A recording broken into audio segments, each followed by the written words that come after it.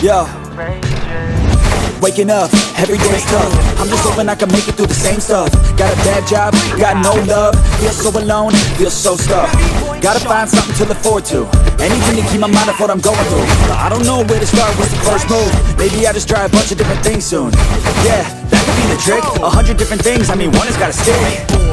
How exactly do I pick? If I'm good at it, like a really good fit, or maybe passion is it? Something I can do every day, never miss. Something that I love, that can feel like a gift. Forget about the money and just find what it is.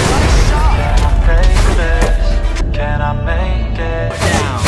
Faithless, wish I could replace this. I need changes, I wanna be the greatest. So I will chase it, I will be courageous.